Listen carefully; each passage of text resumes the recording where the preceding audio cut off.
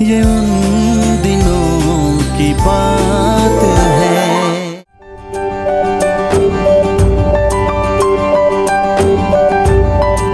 अम्मा यार, ये देखो नैना समीर का नाम।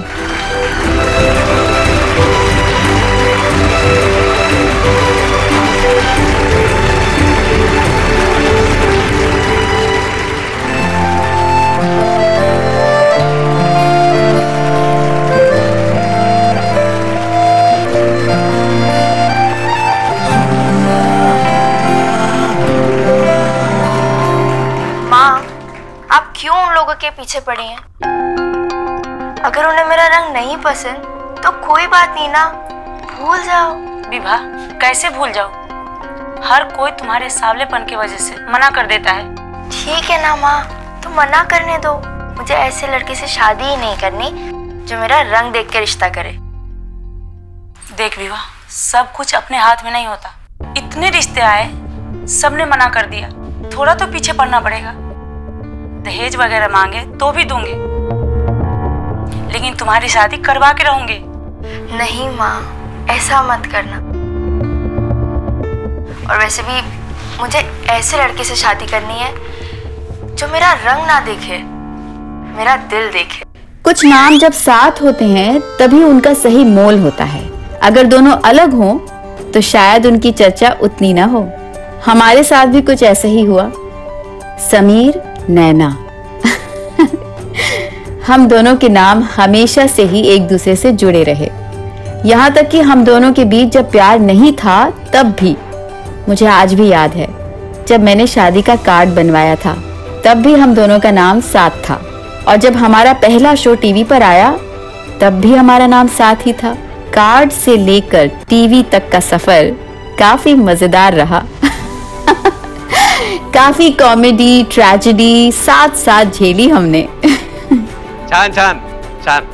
वैसे मैं टीवी देखता नहीं हूँ, लेकिन कल से तेरा एपिसोड पक्का देखूंगा। हाँ, बहुत सारू छे। हाँ, तुम्हारा सीरियल ना बहुत अच्छा है, देखना बहुत हिट होगा सच्ची। हमें भी आपकी कहानी बहुत पसंद आई। नए जमाने की है। हाँ। नमस्कार अरुणा जी, हम जतिन, हम आपके बहुत बड़े फैन हैं। हमने आपकी सारी फिल्में देखी है और आपके सारे सॉन्ग हमें बहुत ही पसंद है। एक गा के सुनाए क्या? गाई देते हैं। चढ़ती जवानी मेरी। अरे बाबा, ये अभी गाने का टाइम कहाँ है? हमें थोड़ा अरुणा जी से बात तो करने दो। अरुणा जी नमस्ते, मैं senior retired editor Gopal Gadkari. मैं अपने जमाने में अपने पेपर में बहुत सारे आर्टिकल छपे हैं मैंने आप पे। मुझे तो अभी भी हेडिंग याद है। बहुत ही खूबसूरत अदाकारा जो अपने शानदार अभिनय से किसी भी किरदार में बड़ी आसानी से ढल जाती है। हाँ, मतलब आप जो भी करती थी बहुत ही खूबसूरत दिखती थी, मतलब बहुत अच्छी लगती थी पर्दे पे। मैं राकेश अग्रवाल, नैना का पापा। ओह गुड, नमस्ते। वो आपका वो तिल है, वो खरा है कि खोटा है? 100% खरा है। मस्सा है। मोल। अच्छा मोल है। मोल बोलते हैं। तो मैं निकाल नहीं सकती। अच्छा अच्छा। अरे फोटो खींचते ना, फोटो खींचते। अरे यार सब इस तरफ क्यों आ रहे हैं? तो फोटो कौन खींचेगा? आदित्य तू खींच। अरे जतिन मैं नहीं। आप खींचो, आप अच्छा खींचते हो। हाँ। अरे नहीं, तुम्हारा वो फोटो कैमरा है ना, तो तुम खींचो ना। हाँ। समीर तुम्हारा होना जरूरी है, किसी और को दे दो ना। समीर। हाँ जी। रुको मैं जाता। हाँ राकेश भाऊ, पापा तुम ले लो। हाँ अच्छे से लेना। आ जाओ।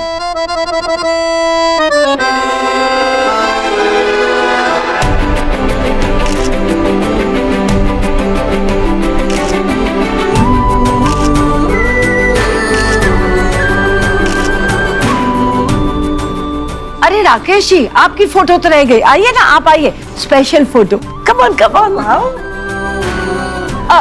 गडकरी जी, आप जरा खींच दीजिए ना। हाँ, हाँ। आपको अच्छी तरह से आती होगी फोटोग्राफी। हाँ।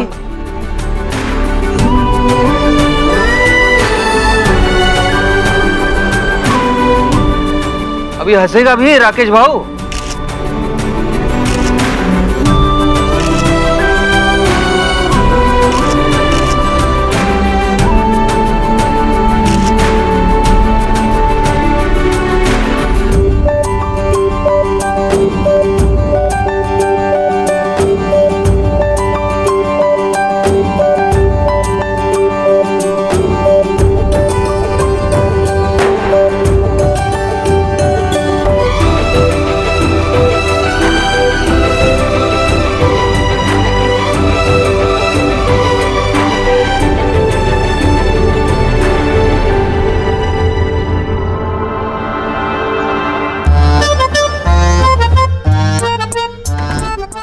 शुभम जी, मैं क्या कह रही थी, इतना लंबा सफर करके आए हैं, ऑफिस क्यों जा रहे हैं?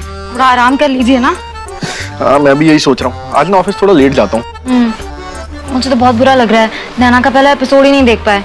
इस ट्रेन को भी आज ही लेट होना था। अगर टाइम पर आ जाते तो सबके साथ मिलकर देख पाते। हाँ ना, बताओ। अरे वो जतिन तो बता रहा था कि अरुणा जी भी आई थी। हाँ, अरुणा जी से भी नहीं मिल पाए। पता है, सबने उनके साथ फोटो खिंचवाई, अब सब है फोटो में, बस हम ही नहीं है। हाँ ना। प्रीति और शुभम जी आ तो गए हैं, शायद तन्वी ने सब कुछ बता भी दिया होगा। पता नहीं क्या बोलेंगे वो। नैना, तुम टेंशन मत लो। प्रीति और शुभम वो दोनों समझेंगे इन दोनों के प्यार को।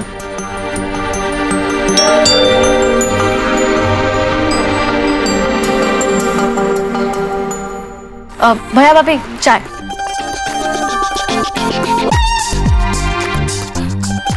प्रीति, एक बार तन्वी का रिश्ता पक्का हो जाए ना, फिर हम लोग भी पार्टी करेंगे। भैया, मुझे उसी बारे में आप दोनों से कुछ बात करनी थी। हाँ बोल। यार समीर, कुछ गोली वोली दे यार अपन को, ये टेंशन के मारे दिमाग का भेजा फ्राई कर रहा है। और थोड़ी देर घर पे होता ना तो तन्वी से पहले अपन ही अपने आई बाबा को सब बता देता।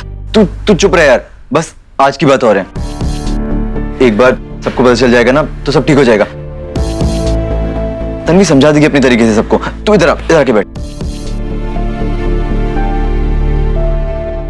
भैया भाभी, आप तो जानते हैं इतने सारे लोग हैं रिश्ते के लिए, लेकिन सबने कोई ना कोई बहाना देकर मना कर दिया।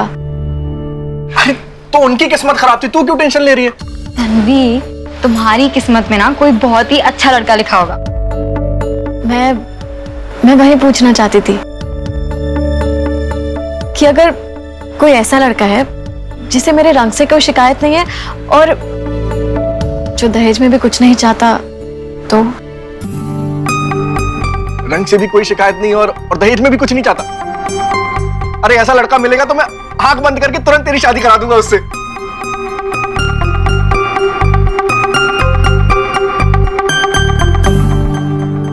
यार समीर, तन्वी ने तो अब तक सब बोल दिया होगा। अगर उसके घर वाले नहीं माने तो मैं काम करता हूँ, मैं खुद ही जाके सब बता देता हूँ उनको। तुझे मानने की जरूरत नहीं है। तन्वी समझा देगी उनको अपने तरीके से। अरे लेकिन वो अकेले काहे को समझाएगी? अपन को भी उधर ही सोना मांगता है ना। आदित्य, मेरी बात सुनो, देखो अगर ऐसा कुछ होगा तो तन्वी खुद बता देगी, और फिर तुम अकेले नहीं जाओगे, हम भी जाएंगे ना तुम्हारे साथ। तुम अकेले नहीं हो इन सब में। अपन का तो फ्यूज ही उड़ गया यार, कुछ समझ में नहीं आ रहा। यार समीर, देखो क्या लगता है वो मानेंगे ना उसके घर वाले अपन की और तन्वी की शादी के लिए? मान जाएंगे, और अगर नहीं मानेंगे तो हम मनवा लेंगे ना।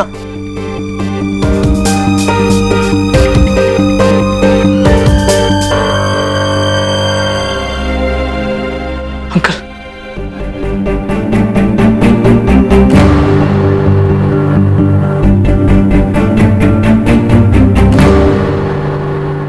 हम ऐसे लड़के मिल कहाँ रहे हैं जो तेरे दिल के इकोनॉमिक्स को समझे। तन्वी, तुम हमसे ये बात क्यों कह रही हो?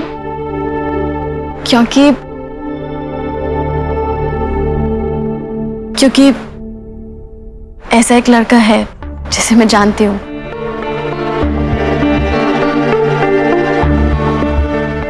कौन है वो लड़का? आदित्य।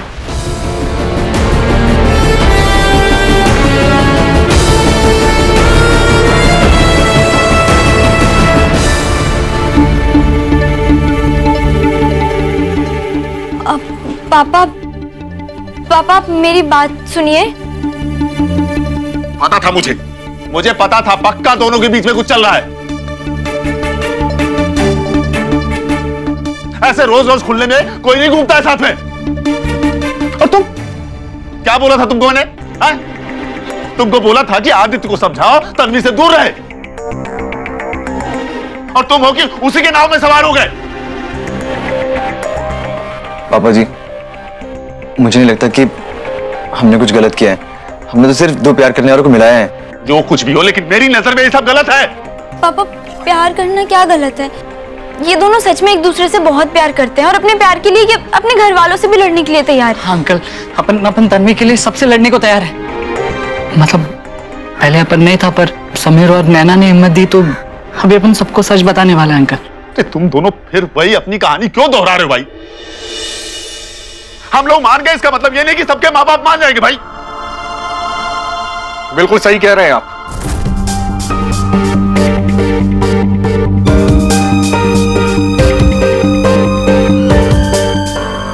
और तू, तेरी हिम्मत कैसे हुई तन्वी के बारे में सोचने की? हाँ शुभम भाई, आप एक बार बात सुन लीजिए। मैं तन्वी से बहुत प्यार करता हूँ सच में। शुभम जी छोड़िए प्लीज। अरे छोटा भाई मानता था और इसने मेरे पीठ पीछे मेरी बहन को अपने प्यार के जाल में फंसा लिया। मैंने कभी नहीं सोचा था कि तुम दोनों मुझसे कभी कोई भी बात छुपाओगे। ऐसी बात नहीं है प्रीति, सच में जब मुझे पता चला था तो मैं तुझे बताने आई थी, पर तू घर पर नहीं थी और मैंने तन्वी और आदित्य से बोला कि जब तुम लोग आ जाओगे तो सबसे पहले तुम्हें बताएं। नैना बिल्कुल ठीक कह रही है। और शुभम, आदित्य बहुत अच्छा लड़का है, तन्वी से बहुत प्यार भी करता है। आप तो कितने सालों से जानते हो उसको, दोस्त भी मानते हो अपना। हाँ मानता था दोस्त। अरे उसी दोस्ती का तो फायदा उठाया इसने।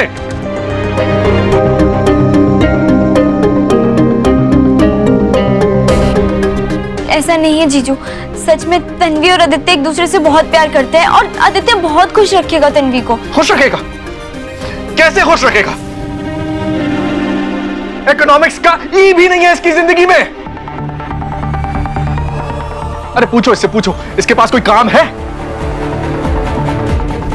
काम है ना, वो अरुणा जी ने भी कहा है कि वो अपने शो में ट्राई करेंगे इसको, और एक बार एक शो मिल गया फिर तो काम मिलता रहेगा ना। देखो समीर, तुम चाहे जो कुछ भी कहो, मैं ये जानता हूं कि इसने मेरे विश्वास का फायदा उठाया। नहीं भैया, अब चाहे जो कुछ भी हो, मैं ये शादी कभी नहीं होने दूंगा।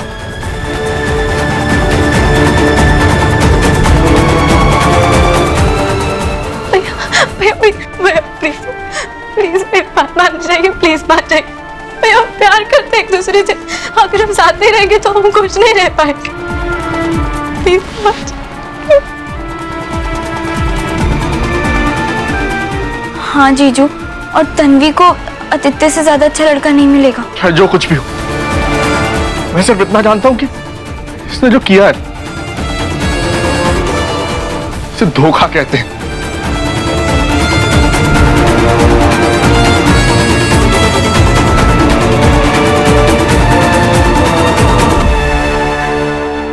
देखो शुभम, वैसे तो मुझे इस मामले में बोलने का कोई हक नहीं है, लेकिन बड़ा होने के नाते बोल रहा हूं। तुम लोग आए दिन तन्वी के लिए रिश्ता ढूंढते रहते हो, फिर भी हर बार लोग मना करके चले जाते हैं। अब जब आदित्य जैसा समझदार लड़का हमारे सामने है जो तन्वी को पसंद करता है, उसे प्यार करता है, मेरे ख्याल में कोई समस्या की बात नहीं होनी चाहिए। समझ रहे हो? भाजी, मैं नहीं जानता हूं कि क्या सही है और क्या गलत। इस बात का फैसला मां ही करेगी।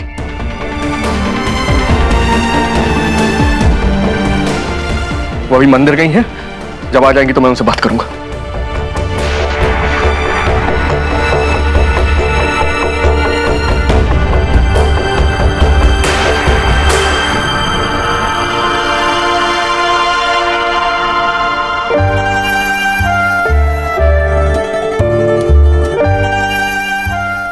हम भी गडकरी अंकल से बात करेंगे।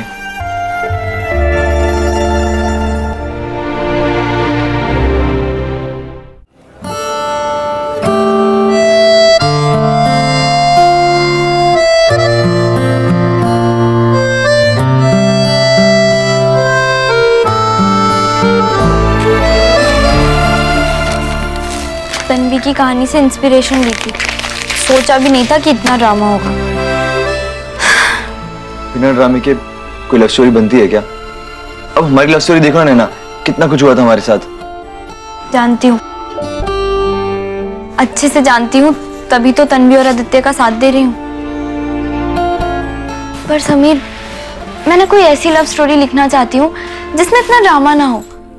मतलब क्यों दो प्यार करने वालों को हमेशा इतनी मुश्किलों का सामना करना पड़ता है, और घर वाले बड़े उन्हें तो बैठाकर समझाना पड़ता है। अगर दुनिया में हर कोई प्यार की ताकत को समझता तो दुनिया कितनी खूबसूरत हो जाती ना। मैं समझ रहा हूँ तुम क्या कहना चाहती हो। मैं तो बस इतना चाहती हूँ कि निर्मला आंटी भी समझ जाए। समझ जाएंगी नैना, टेंशन मत लो, क्योंकि उनको भी ये बात पता है कि तन्वी के लिए कितने सारे लड़के हैं और सबने मना कर दिया है। तो जब उन्हें पता चलेगा कि कोई तन्वी से प्यार करता है, उसे शादी करना चाहता है, तो उनको प्रॉब्लम नहीं होगी, वो मान जाएंगी। शादी करना चाहता है? शादी हो चुकी है, बस किसी को पता नहीं है। पता नहीं चले तो अच्छा होगा। और वैसे भी जब वो लोग शादी के लिए मान जाएंगे ना, और शादी हो ही जाएगी, फिर बताना भी नहीं पड़ेगा हमें। लेकिन समीर, नैना प्लीज, किसी को नहीं पता चले तो ठीक रहेगा, वरना सबको बुरा लगेगा। जो भी हो, है तो ये एक तरीके का धोखा ही ना। वो तो है, तब शादी करवाना ठीक लगा और अब शादी छुपाना ठीक लग रहा है। कहते हैं जो आपका हमसफर होता है वही आपका हमराज होता है, और मैं तो अपने हमसफर से ही राज छुपा रहा था, तो ज्यादा दिन राज कैसे रहता। लेकिन एक तरह से अच्छा था कि नैना को सब पता चल चुका था। अब हम दोनों मिलकर इस कहानी को क्लाइमेक्स तक ले जा सकते थे। लेकिन आप तो जानते ही हैं, हमारी लाइफ में क्लाइमेक्स बिना एक्शन के पूरा हो, ये हो नहीं सकता था। अरे तू क्या रो रही है? रोना तो हम सबको पड़ेगा। पता नहीं लोग क्या कहेंगे। और माँ को जब ये सब पता चलेगा तो क्या कहेंगी माँ? तो चाहिए ना शुभम जी, मम्मी जी मान जाएंगी। अरे मम्मी जी तो मान जाएंगी, लेकिन अगर गडकरी अंकल और आंटी नहीं माने तो हम क्या करेंगे? जाकर उनके पैर पकड़ेंगे, गिड़गिड़ाएंगे, नाक रगड़ेंगे कि हमारी लड़की को अपना लो। अब उसकी टेंशन मत लीजिए, आदित्य बना लेगा उनको। तू कुछ भी मत बोल, हमारे विश्वास को तोड़ा है तूने। शुभम जी, अगर आप ही शांत नहीं रहेंगे तो मम्मी जी को कैसे मनाएंगे?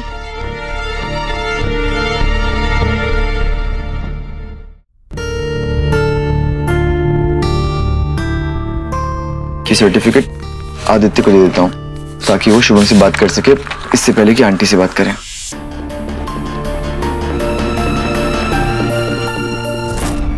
ये कहाँ भाग गया? कहीं गुस्से में गड़बड़ ना कर दे। आदित्य, कहाँ जा रहा है तू? अपन तन्वी के घर जा रहे हैं। तू पागल हो गया क्या? हाँ, सटक गया अपन की। देख अभी बहुत हो गया यार समीर, अभी अपन तन्वी को और टेंशन में नहीं देख सकता, नहीं छोड़ सकता उसे अकेला। आदित्य देख, अभी तू कहीं भी नहीं जाएगा। एक छोटी सी गलती ना सब कुछ गड़बड़ कर सकती है। तू ठंडे दिमाग से सोच। समीर, अपन जब तन्वी के साथ होएगा तभी अपन शांत होएगा। अपन को जाने का ही। आदित्य सुन मेरी बात, तू कहीं नहीं जाएगा। अगर तू अभी वहां गया ना तो सब और नाराज हो जाएंगे, समझा कर यार। अभी तू कहीं नहीं जाएगा। अरे तो जो भी अपन समझाएगा ना उन लोगों को। मेरी बात सुन इधर।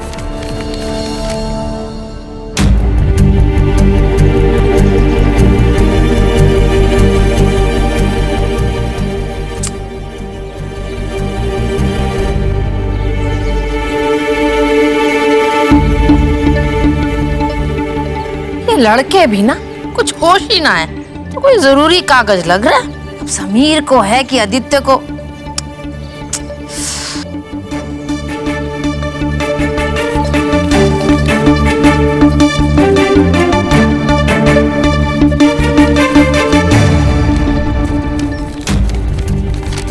ये तो मैरिज सर्टिफिकेट लग रहा है, और है किसको?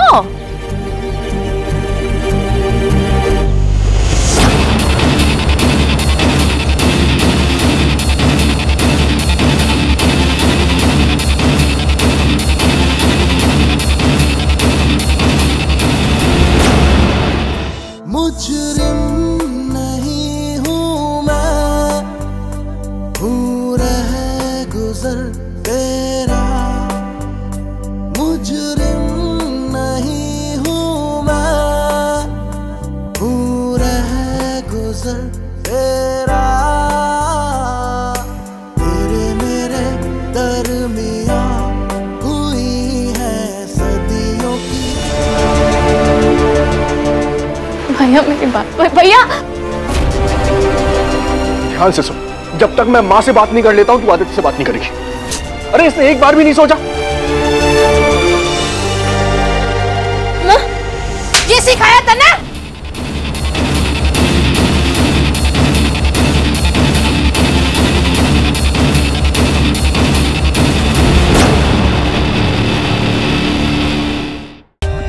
For more updates, subscribe to our channel, click the show links and enjoy watching the videos.